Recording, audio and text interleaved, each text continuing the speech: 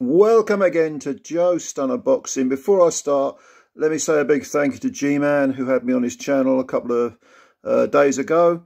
And we had a good old chinwag about the heavyweights, and especially Joshua and this, not fighting until December business, which apparently may have something to do with some proposed Saudi sort of super card, or full of heavyweights. Joshua versus Wilder, Usyk versus Fury, and Dubois might be on there. I mean, all of this is, a case of, I'm not holding my breath, but it sounds like some sort of fantasy Saudi card. Well, if anyone's got the money to pull it off, they have. But yeah, anyway, this has happened since me and G-Man had our little chat. But what I'm going to do is, if you're interested, I'll leave the link for G-Man's channel for the live that I was on, and have a listen. It lasts for about an hour, just over an hour, I think. And of course, if you're not subscribed to G-Man's channel, do so. You probably are subscribed, because most of G-Man's subscribers have come over to this channel. But I appreciate your support, and G-Man's a great guy, so give his channel all the support you possibly can.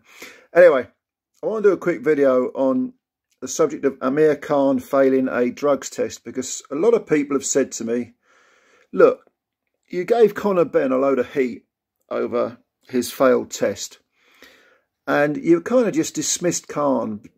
Why do you do that? Just because he's retired? Well, it doesn't make it any more right that he failed the test. And I absolutely agree with that. I have no vested interest, no horse in the race. I don't care about CONOR BENN or AMIR KHAN. Never met them, never likely to meet them. What do I think of him from the outside looking in? I think Ben's a bit of a spoilt prick, and I think Khan was an eccentric, somewhat amusing, but nevertheless a courageous guy. You say what you like about Khan being chinny and all that, and all of his outside the ring antics, but the guy fought everyone he possibly could. He went out there looking for the biggest challenges. Too much so, in fact, in some cases, because I think he hung around too long for Mayweather and Pacquiao, kind of stunted his career a little bit. He did take on Canelo, jumped up a couple of weight divisions, fought Crawford. He was chinny, wasn't he? But so what? If a guy gets in the ring and has the guts to face the very best, I've got respect for him, And I respected Ben, even before he failed his test. I didn't particularly like CONOR BENN, but I didn't get the impression that he was a particularly pleasant guy. But he always had that spoilt vibe to me, and that rather sort of egotistical thing. And of course, we all need an ego, but we have to control our egos. It's good to have an ego, because it means you're gonna, reach for, far-fetched goals. But when your ego's out of control, it just ends up, it actually is self-destructive.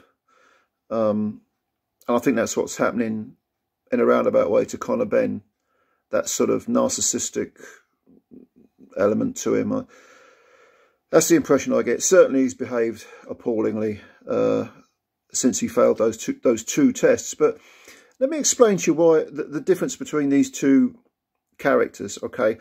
First of all right, Ben, as I've just said, Ben failed 2 tests, not 1. Khan failed 1 at the end of his career. Secondly, Khan failed a test, or the test's adverse finding came after his fight with Kell Brook. And I'm going to leave aside all the business about how long it took to come out into the open, and the confidentiality element of UCAD and all the rest of it, which has been covered by other people. Maybe I could do a separate video on it, but I don't really feel inclined to. It's been well documented, UCAD and not revealing the tests and blah, blah. The fact of the matter is, Ben failed 2 tests, Khan failed 1. Khan's test came out after a fight. Ben's 2 tests were revealed before a fight, the aborted Eubank Junior fight. So there's that, and there's also the fact, and this is most importantly of all to me, is that even if you don't approve of the confidentiality element of it, which I don't, by the way, at least Khan participated with the board and with UKAD and appealed and went through the process and went to a tribunal. Ben didn't do that. Ben was like, the hell with a lot of you. The hell with UKAD. Here's my licence back. Don't care about the board. I'm innocent. The hell with all of you. But I still expect to fight, and I still expect to get paid a lot, and I still expect the public to, you know, put deep into their pockets for their hard-earned cash and give it to me. But don't expect me to do anything at all. Hey, I've got my 270-page dossier. Can we have a look at it? No. What do you want to look at it for? Just take my word for it. I'm innocent. No, life doesn't work like that. People don't work like that. Okay. With Khan, it's a case of, okay, you know, I'll work with you. I believe that substance is in my system, certainly without my knowledge, perhaps erroneously, but I'll work with you. In fact, hey, I'm retired. I'll take your 2-year ban, because actually the tribunal did find that it's probable Khan didn't know it was in his system, but they still dish out a 2-year ban. Had it been a case of Khan, had the tribunal decided that Khan did know it was in his system, or that it was likely that it was in his system, he'd have had a 4-year ban. So, but he took it on the chin and took a 2-year ban. And okay, he's retired, so you know, what does it matter to him?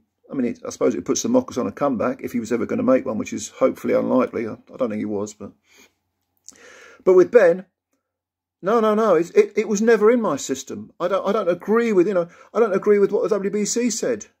You know, they're saying it was in my system, and no, you know, it's not enough for him that they said, oh well, you know, as far as we can see, it's down to not eggs but egg supplement. No, it's not down to eggs. It was never in my system. You know this, do you? Yeah, I've got a 270-page dossier. Can we have a look at it? No, you can't. All right. So you're not going to work with UKAD. You're not going to work with the board. That is the side of things that upsets people about Conor Benn, myself included. With AMIR KHAN, look, again, it's not like I support Khan, and I don't support anyone. I don't care about these people. I'm just a boxing fan.